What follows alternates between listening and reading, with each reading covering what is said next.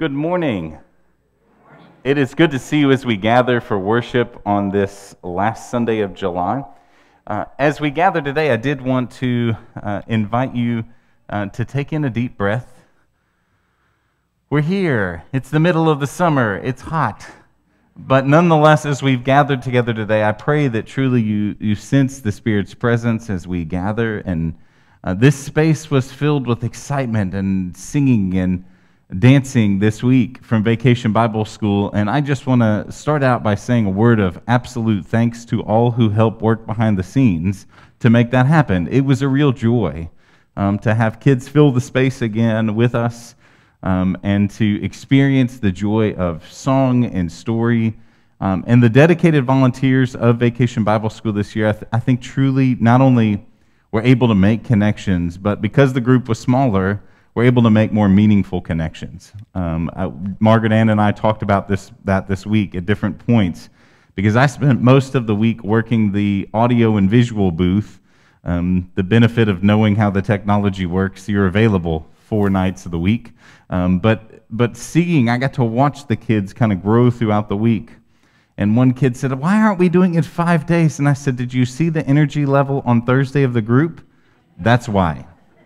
Because it was like this, it was a real struggle. And I said, "You wouldn't make it a 5th night, I promise." And I don't know that the adults who love you would either. But nonetheless, I am grateful this morning for the generosity of time and energy. Even if you weren't able to be one of those volunteers that was here with us throughout the week, thank you for praying with us. Thank you for cheering it on, for creating a safe space. One parent, I'll let this be our kind of shift into worship. One parent, I said, what brought you to VBS this year? And they said, "I've been bringing my kids for years. This is where we come for Vacation Bible School. And my youngest kids are now of the age where they get to come, whereas their older siblings are finishing high school."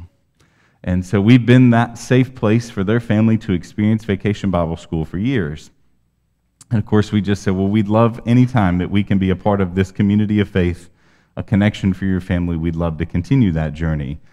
So I'm grateful for the trust that's been placed in us to keep telling those stories. So today we're going to continue that journey here in worship, where we're telling some of the stories that maybe are a little more overlooked of the women throughout faith. We started that last week. Today we continue it. We will for the next 4 weeks beyond today. And so thank you for being with us on this journey as we meet some of these amazing women who truly kept the faith alive for the Israelites. And we'll get a chance to see some of that today as we gather. Each Sunday, whether you're joining us here in person or at home or on the road, we have some joining us from out west as well in worship. Know that we invite you to pause, to light a candle, and to invite God's presence among us as we gather in worship. I know that we are connected beyond this very sanctuary space, because one of our saints that we said goodbye to most recently, E.D. Thompson, every Sunday with his son would light a candle at the dining room table and would be reminded that God is present with them as they gathered with us here in worship. And so for the ways that worship is extended today and the light goes from the Christ candle to the table, may we gather in worship now.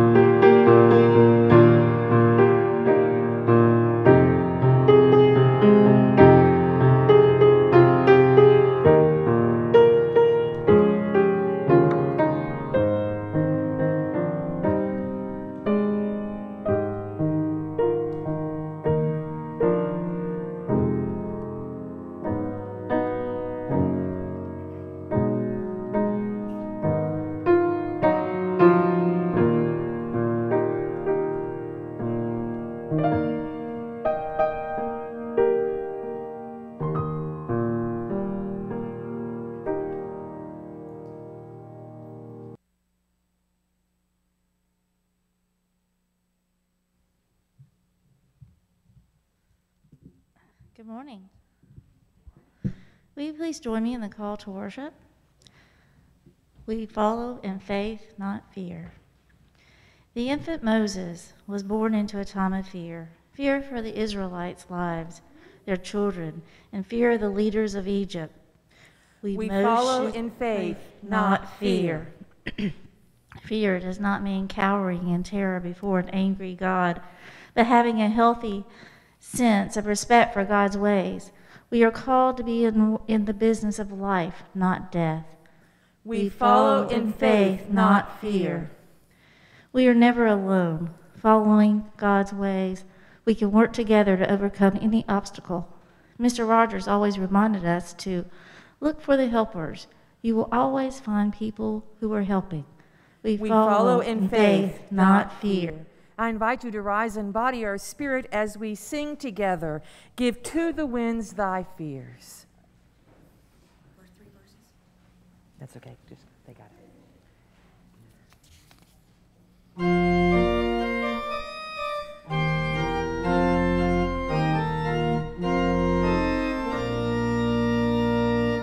Give to the winds thy fears, hope and be undismayed. God hears thy sighs and counts thy tears. God shall lift up thy head. Through waves and clouds and storms, God gently clears the way. Wait, thou God's time shall this night soon end in joyous day. Leave to God's sovereign sway to choose and to command. So shalt thou wandering on that way, how wise, how strong his hand.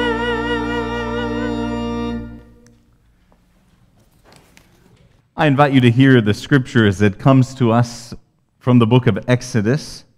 Beginning in chapter 1, and we'll read through the first part of chapter 2. Hear the context for our story today of the women who kept Moses alive. Chapter 1, beginning in verse 8. Now a new king came to power in Egypt who didn't know Joseph. He said to his people, "The Israelite people are now larger in number and stronger than we are. Come on, let's be smart and deal with them. Otherwise, they will only grow in number. And if war breaks out, they will join our enemies, fight against us, and then escape from the land." As a result, the Egyptians put foremen of forced work gangs over the Israelites to harass them with hard work. They had to build storage cities named Pithom and Ramses for Pharaoh. But the more they were oppressed, the more they grew and spread. So much so that the Egyptians started to look at the Israelites with disgust and dread. So the Egyptians enslaved the Israelites. They made their lives miserable with hard labor, making mortar and bricks, doing field work, and by forcing them to do all kinds of other cruel work. The king of Egypt spoke to 2 Hebrew midwives named Shiphrah and Puah. When you are helping the Hebrew women give birth and you see the baby being born, if it's a boy, kill him. But if it's a girl, you can let her live. Now the 2 midwives respected God, so they didn't obey the Egypt king's order. Instead, they let the baby boys live. So the king of Egypt called the 2 midwives and said to them, "Why are you doing this? Why are you letting the baby boys live?" The 2 midwives said to Pharaoh, "Because Hebrew women aren't like Egyptian women. They are much stronger and give birth before any midwives can get to them." So God treated the midwives well, and the people kept on multiplying and became very strong. And because the midwives respected God, God gave them households of their own. Then Pharaoh gave an order to all his people, "Throw every baby boy born to the Hebrews into the Nile River, but you can let all the girls live." Now a man from Levi's household married a Levite woman. The woman became pregnant and gave birth to a son. She saw that the baby was healthy and beautiful, so she hid him for 3 months. When she couldn't hide him any longer, she took a reed basket and sealed it up with black tar. She put the child in the basket and set the basket among the reeds at the river brink. The boy's older sister stood watch nearby to see what would happen to him. Pharaoh's daughter came down to bathe in the river while her women servants walked along beside the river. She saw the basket among the reeds, and she sent one of her servants to bring it to her. When she opened it, she saw the child. The boy was crying, and she felt sorry for him. She said, "This must be one of the Hebrews' children." Then the baby's sister said to Pharaoh's daughter, "Would you like for me to go and find one of the Hebrew women to nurse the child for you?" Pharaoh's daughter agreed. "Yes, do that." So the girl went and called the child's mother. Pharaoh's daughter said to her, "Take this child and nurse it for me, and I'll pay you for your work." So the woman took the child and nursed it. After the child had grown up, she brought him back to Pharaoh's daughter, who adopted him as her son. She named him Moses because, she said, "I pulled him out of the water." This is the word of the Lord. Thanks be to God. Hi, friends. We had Vacation Bible School last week. Y'all remember seeing Sparky, I know. It was so much fun. We did so many activities and worshiped and sang and played games and made crafts, and it was just great. I saw lots of you all there, and I saw lots of brothers and sisters. I love watching to see how you kind of react to each other and how you live together while you're out. Now, it was fun because sometimes I saw you and you came and went and you acted like you didn't know your brother or sister at all. Sometimes you came and you were holding hands and you guided your sibling to their spot. Some of you asked me during the week, "How is my brother or my sister doing in their class?" because you weren't in the same class. Or at the end of Vacation Bible School, how you wanted to make sure you found your sibling so you could leave safely together. That was so much fun. This week, we've heard the story of Miriam. Now, one of the big stories we hear about in the Bible is about Moses and all of the things that he did as he followed God's path to lead the Israelites to the promised land. We start by hearing about Moses when he is a small infant. His mother wants to save his life, and so she puts him in a basket in the Nile, hoping that someone will find him and save him. But Miriam, his older sister, didn't think that was enough, because she saw Pharaoh's daughter come to the riverside. And Miriam, that little girl, walked up to the Pharaoh's daughter, the ruler's daughter, and said, "Hey, can you help this little boy? I can help find someone to take care of him for you if you'll become his protector." And it happened. Miriam helped save Moses' life. Miriam was there as the Red Seas parted and Moses led the Israelites across the Red Sea on the other side. She got her tambourine out and she sang songs of praises and taught them all to the Israelites. She was there as Moses made decisions and he listened to God. She was there in the good times and the hard times. She was there supporting him because she loved her brother. But she loved God. And so she worked hard to work with Moses to help lead the Israelites into God's paths, into God's way. Did it always go well? No. After all, they were brother and sister, and you know how brothers and sisters still squabble. But they tried so hard. Miriam recognized that she could do amazing things by following God, by supporting her brother, by having those hard conversations she needed to have with him every so often, as sisters and brothers do, by being a communicator and helping others to know what was happening. Miriam was one of those unstoppable women in the Bible. that didn't get the big headline, but she should have. Miriam, for us, is a reminder and a witness to what it is to follow God, to take seriously listening and being part of a group of people who want to follow God's way, to recognize who a leader is and what their role is as the group comes together, in this case, to lead the Israelites to safety. I bet there are others even today who are doing the same thing as Miriam did then, who are following God, who are listening and looking for the leaders, stepping up when they need to be a leader, and then standing beside when they need to support someone. Miriam was one of the many unstoppable women that we can learn from. I hope that in the week ahead, you'll look for opportunities to be with your sibling. Maybe it's your best friend. Maybe it's a cousin who you feel so close to, and to learn what their skills are, what they're good at, what you're good at, and blend them together so that you are amazing together. Miriam was unstoppable. Let's be unstoppable too. Let's pray. Dear God, thank you so much for Miriam and her witness to how to follow you. In good times, hard times, we know we can do anything and be unstoppable in your name. Thank you. Amen. Our hymn of preparation is Trust and Obey. I invite you to go ahead and stand as you are able in body or spirit, and let's sing these two stanzas.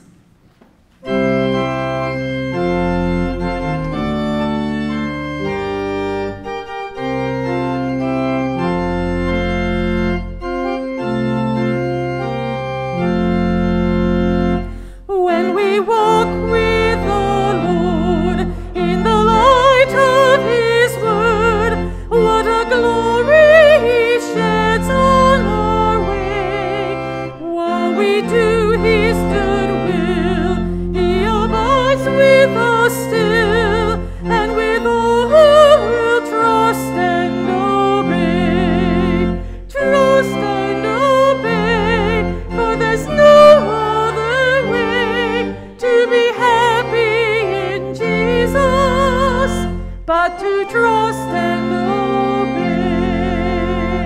Not a burden we bear, not a sorrow we share, but our toil He doth richly repay.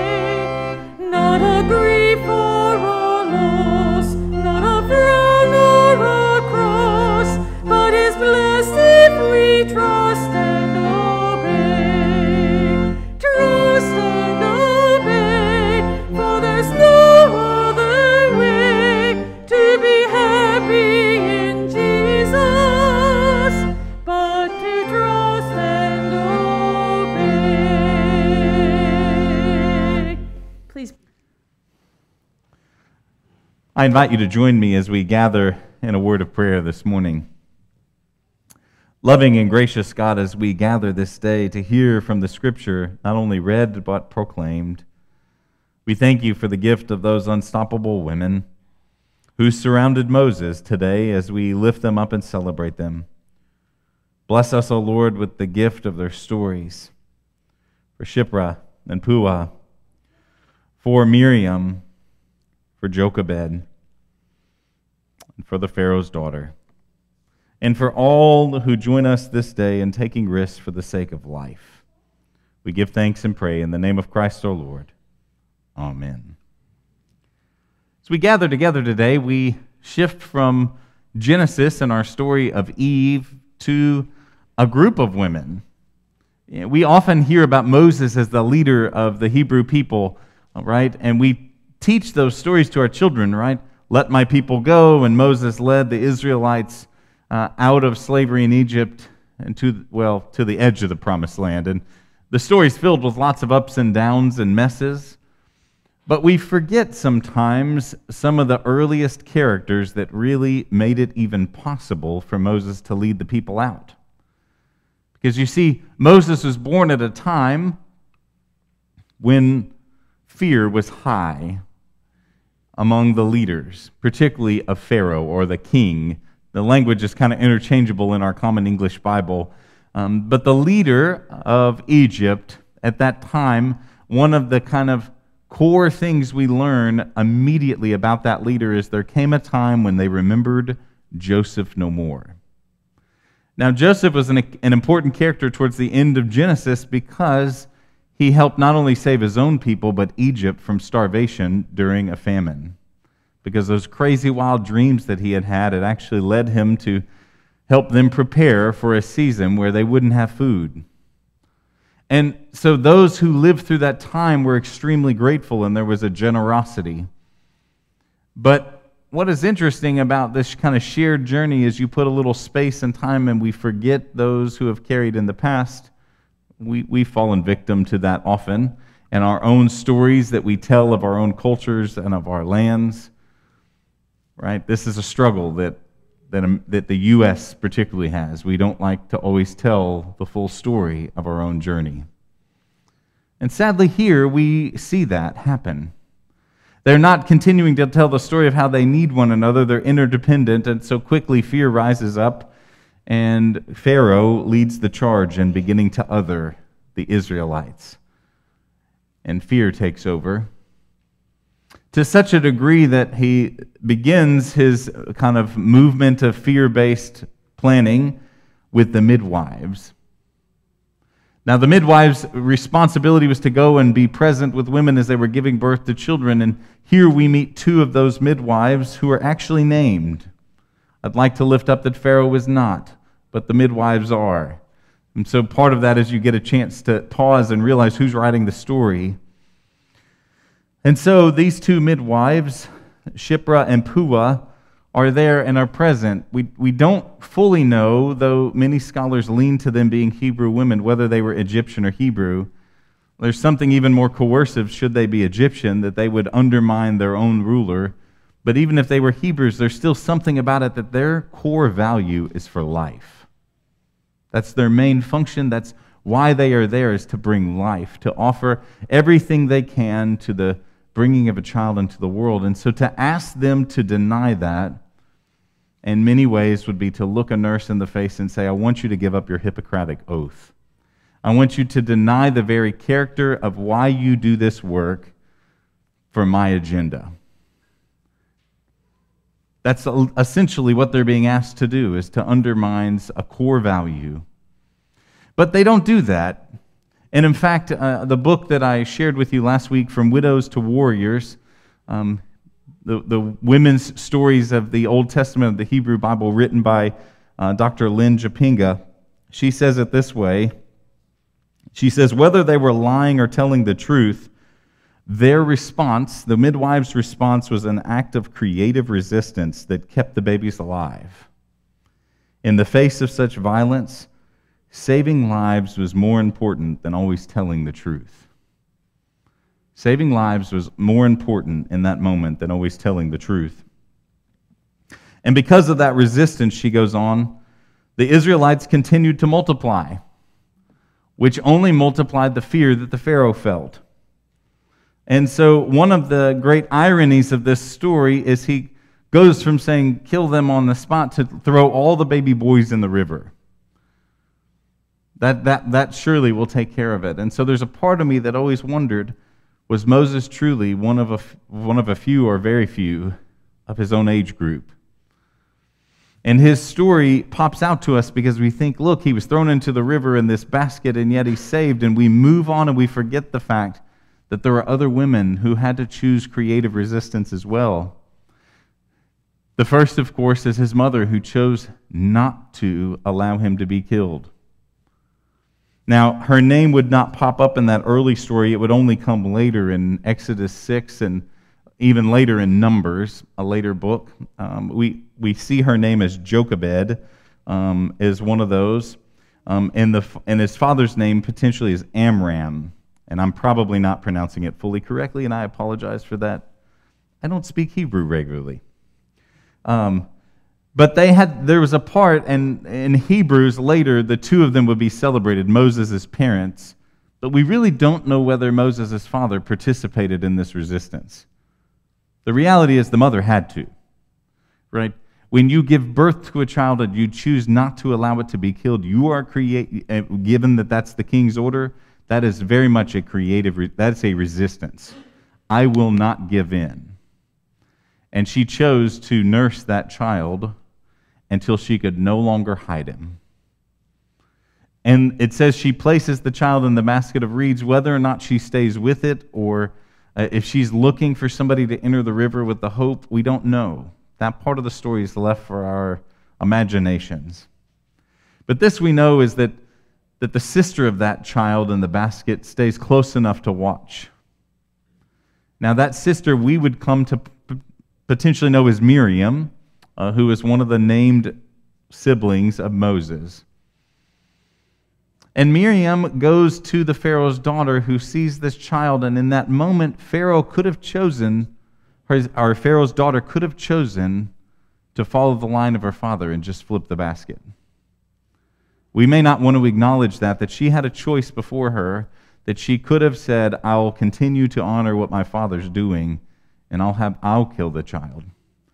But instead, she pulls the child in, and there's a sense of empathy that grows in that moment. And of course, Miriam, being creative, comes to say, would you like me to find one to care for this child? And of course, she says yes. And she would bring the child back into her home. Moses would come to live with her there. And so I want you to take a moment to reflect on this. The midwives, the mother, the sister, and now the daughter of the very person who gives the command to end this child's life, all are choosing to resist the order. Can you take that in for a moment? All of them are choosing not to obey what has been given by the authorities on high. They're choosing to instead resist, putting their own lives at risk. There's often a phrase that says, if you really want to see the strength of a leader, often look at those who surround them. The reality is, as Moses, in much of his life, I hope would be thankful for those women who stood with him. He would never have made it to that place had it not been for them choosing to engage in a creative resistance, is the word she uses. They had to choose life instead of death. I wonder oftentimes if we would be invited to choose the same. If we would be among those who would, in the face of kind of ruthless oppression, say, we're not going to participate in that, we're going to choose a different way. Now, the challenge is that when we read this story, it seems so large that we think, what could I do? And we forget that it was small actions. The midwives chose not to honor the command and were creative in their response. The mother chose life over death. The sister chose to stay connected when she could have just turned and grieved with the family. Pharaoh's daughter chose to bring the child in when who knows what kind of fury it would have raised with her father. They made small, intentional actions, one after another, that called into question the way that things were becoming. And in many ways, they are the foundation by which Moses' life was built. Church, I wonder what small actions we need to be engaging in so that those who come after us will know life and life more fully. You've heard us talk from this pulpit and in this congregation about our struggle of walking alongside the immigrant, walking alongside those who are oppressed and pushed out in our society. We've sought to do that as we've journeyed with our neighbors experiencing homelessness, those who have felt excluded because of sexuality. We've sought to try and stay connected, and sometimes we've raised those conversations of sexism and racism to the surface that we talk about it as a community of faith, and it's not always easy work, amen? And it can make us quite uncomfortable. And yet, if we're to honor these women, we have to raise those conversations to the level where we begin to do the hard work, because the faith continuing on can't ignore that. Moses would eventually lead his people to life when death was their reality. But he couldn't have done it without Miriam and those other women that stood with him. And in fact, Miriam would continue the journey with him. You may not have stayed with her story. It's a kind of complicated one. She would become a leader of Israel, of the Hebrew people. She would be one of the first named prophets as well. So she had great power. She would be a song leader, and so she would help lead in worship. Sadly, though, there were some that would become concerned with her leadership as you go later in the book of Exodus, to such a degree that they would seek to undermine that. Now, I won't be able to go into all the detail of all those pieces that surround that tension, but I did want to lift up just a couple quick things. Miriam and Aaron, which we would see as one journeying with Moses as a part of that process of leaving Egypt, would raise some questions about Moses and his leadership towards the middle of Exodus, chapter 12, and would particularly raise some concern about his wife, Zipporah. And in the midst of that tension, there would be a question that would be raised. Has the Lord spoken only through Moses? Has the Lord not also spoken through us? Now, I want to lift up a tension that I have with the Scripture, particularly after spending the last year reading about women of the Bible. Men, we really fall short when we're the only ones writing the story to fully understand the women in our life's perspective. And I fear that Exodus falls into that trap some.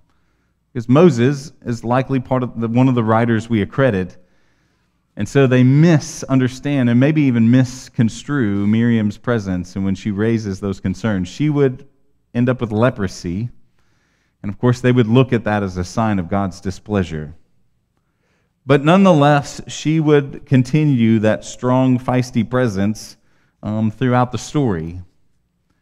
And the reality is Moses needed that not only to survive in his early days, he would also need that in the wisdom of those around him throughout his years of leadership.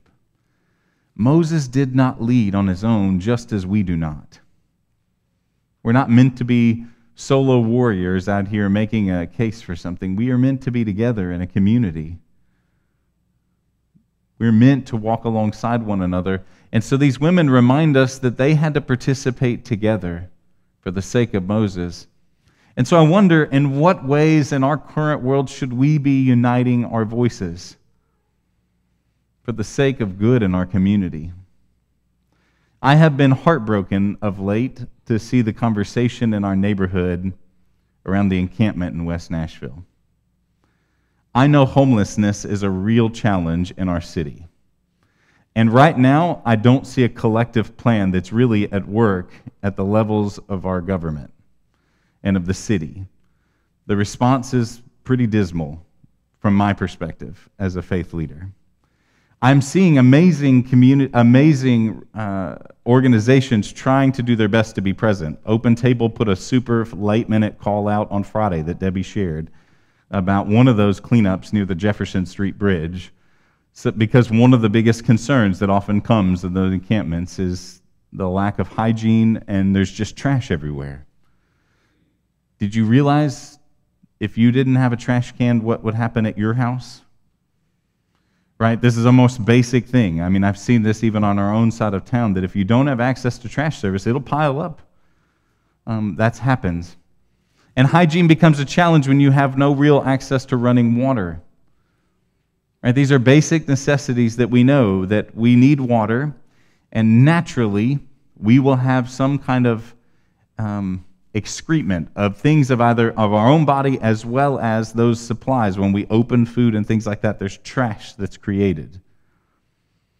And so thankfully Open Table stepped up to be present on Friday to try and be there in the midst of that. I don't suppose that I have all the answers, but this I do know: criminalizing homelessness is not an answer. And so I believe the church has to take on a creative resistance, much like these women, to say no.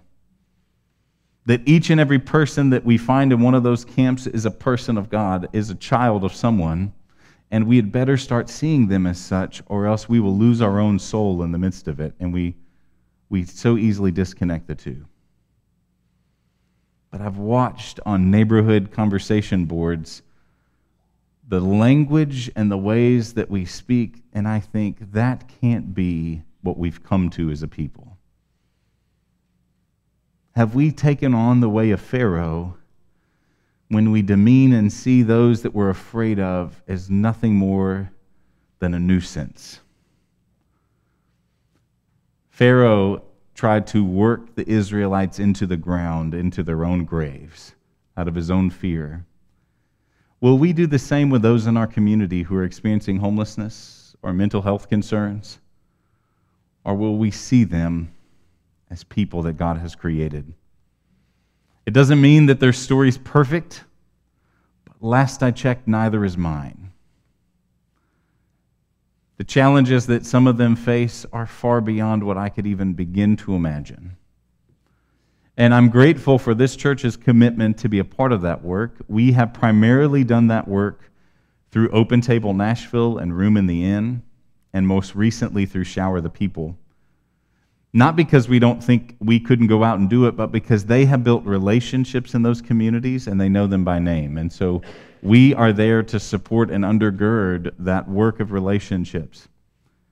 Whether or not you realize it, Open Table truly is working as much as they can to end homelessness. It came out of the Methodist Church, and the goal is actually to move people into more permanent, secure housing. And so when we support them by collecting supplies, by financially coming behind them, by celebrating the newest small tiny home community there at one of our sister churches, part of our goal is that we are working to make sure that homelessness is experienced less and less. Because we want to see all persons have secure housing, a basic necessity. This is just one example, brothers and sisters, I think, where we can follow in the footsteps of those women who kept Moses alive. And the reason I lift up this issue is I fear often that as we look to another winter, that we will lose more of our community to death, to exposure to the elements. Most recently in the flooding, 2 members of the homeless community in one of the encampments died. They drowned alongside their animals. That could have been avoided. So will we join with those women that kept Moses alive and fighting to keep some of the most vulnerable in our community alive and connected? Will we, like the midwives, choose life instead of death? Will we, in the face of a person that we don't know the name of, have the empathy of a mother and a sister, even of a foster mother and Pharaoh's daughter, to see them as one of God's children and to choose life and connection over death and removal? I think our faith is wrapped up in this, brothers and sisters, and I will say it doesn't always leave me with a comfortable, warm feeling. Sometimes it leaves me feeling heartbroken. But maybe, just maybe, the heartbreak that Moses' mother felt and his sister felt and the tension is one that led them to hang on to the faith through one of the most challenging times of their life. And maybe it will be the journey and the bridge by which we need to walk as well. This I know, God was present with each of those women, showing them favor and present in the midst of that work, and God will be present with us, even on the days we miss it and we mess it up. May God give us the grace to choose life over death. Amen. Our response is the final stanza of Trust and Obey. Remain seated as we sing together.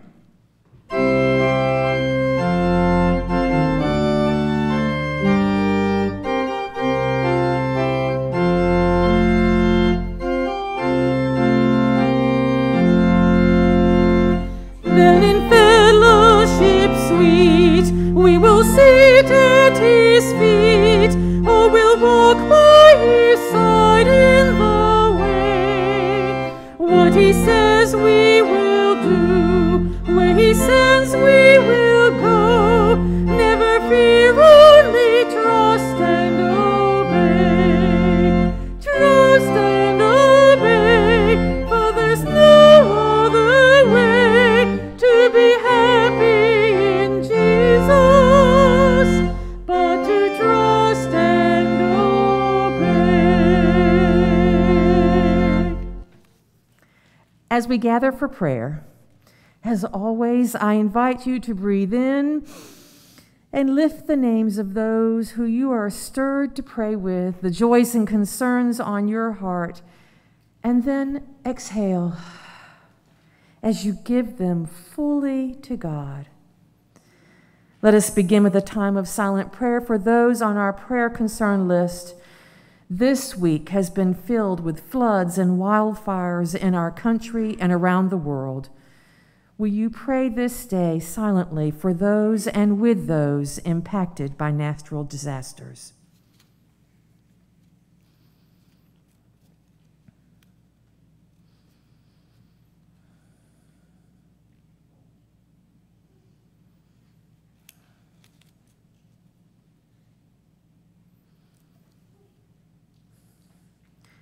Jehovah, help us as we open our hearts and lives to your presence within those around us. Enable us to see all those who are working together for good and who put others before self. Guide our every action, word, and deed as we walk together with leaders and helpers. Gentle Shepherd, you see us, you know us, you love us. Sometimes we are the infant Moses, depending on someone to act on our behalf. Other times we are Miriam and the other women, willing to risk ourselves for others. Walk with us as we struggle to find our place in our interactions with colleagues, family, friends, and strangers. Place our feet, hands, and hearts where you want them to be. Spirit, push us into risk-taking lives so that others will have what they need to live fully: a safe home, health care, a fair wage, food to eat. Guide us to step out in faith as we treat everyone with dignity and grace, with love and compassion, seeking justice and reconciliation with all those who have been harmed by others. God in community, holy in one, hear us as we pray together as Jesus taught us, saying, Our Father, who art in heaven, hallowed be thy name. Thy kingdom come, thy will be done on earth as it is in heaven. Give us this day our daily bread, and forgive us our trespasses, as we forgive those who trespass against us. And lead us not into temptation, but deliver us from evil. For thine is the kingdom, and the power, and the glory forever. Amen.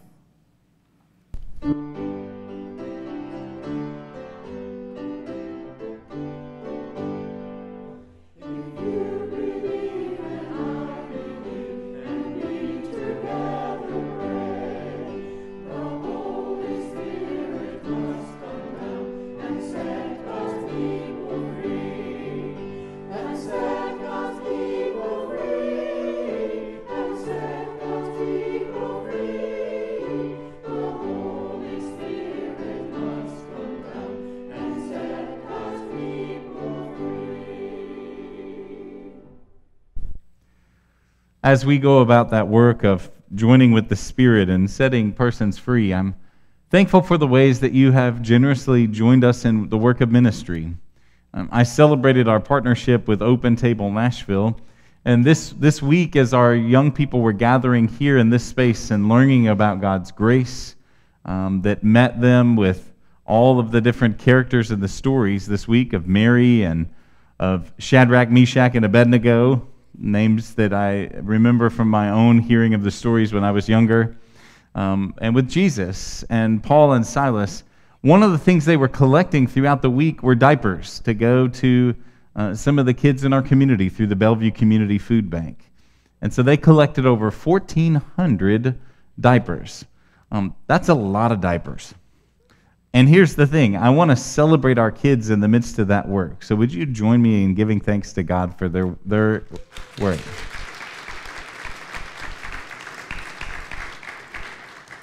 Now, they intentionally chose, we worked with the food bank to find out what the greatest need was, and it was larger sized diapers. And so we focused our energy on those larger sizes. Kids that are not quite potty trained and that are larger kids, they're a lot bigger kids these days, I might add. And so they were able to do that. And so I would like for a part of our offertory today to give a blessing, not only for the work of their hands, but for those that will receive these. So let's take a second to lift that to God as we prepare our own hearts and minds to give not only of our tithes, but also of our lives, as our kids have led this week doing, and their parents who helped make it happen, right? Because I realized that mom and dad had to go and make a decision at the store or to go with them to make that possible. But I'm thankful for their generosity. So let's pray. Loving and gracious God, as we gather this day and we have a pile of diapers on our stage with us, we thank you for the generosity of the kids this week who sought to help meet the need of another family, who when they heard the mission call said yes. So bless the work of their hands and that of their family that helped make that possible with them, for the sacrifices they might have made this week to say, we're going to choose another family to have a resource that they might need. We pray your blessing also upon those families that will receive the gifts of these diapers. I've seen the relief upon the faces of families who are given a case or a box or a pack of diapers, knowing that that's one expense they don't have to incur this week as they struggle to make the next week's bills. So I'm thankful for the generosity of our community and for the ways that the Bellevue Community Food Bank seeks to be present and meet the needs of families in our community. We pray in Jesus' name. Amen. So again, thank you for the ways that you join us in ministry and mission. We do this work together.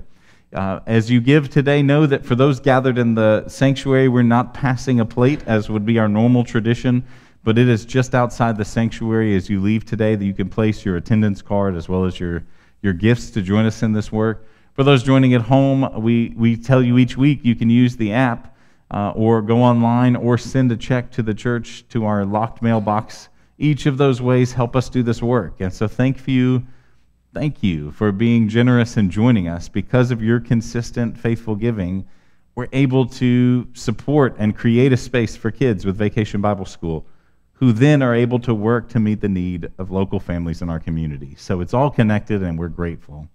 So with that said, let us now think of how we might give of ourselves as we hear from our Celebration Bell Ensemble today.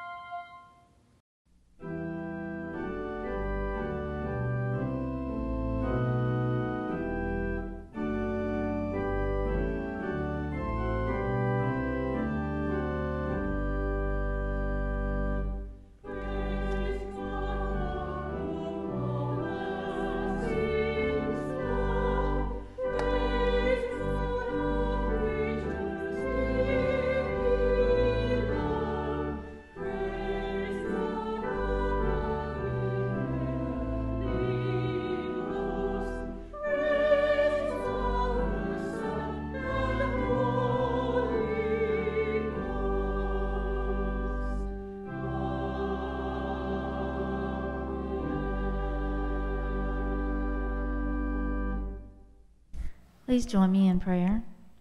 God of grace and glory, we offer these gifts as a testimony of our faith. Use these gifts so that we may see one another as you envision us, faithful followers.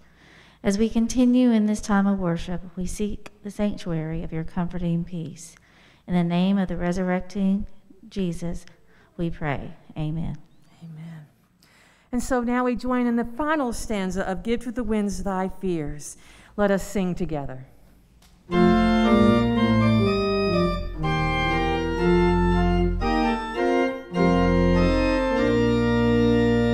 Let us in life, in death, thy steadfast truth declare, and publish with our latest breath thy love and guardian care. If you'll be seated, we have a premiere for you.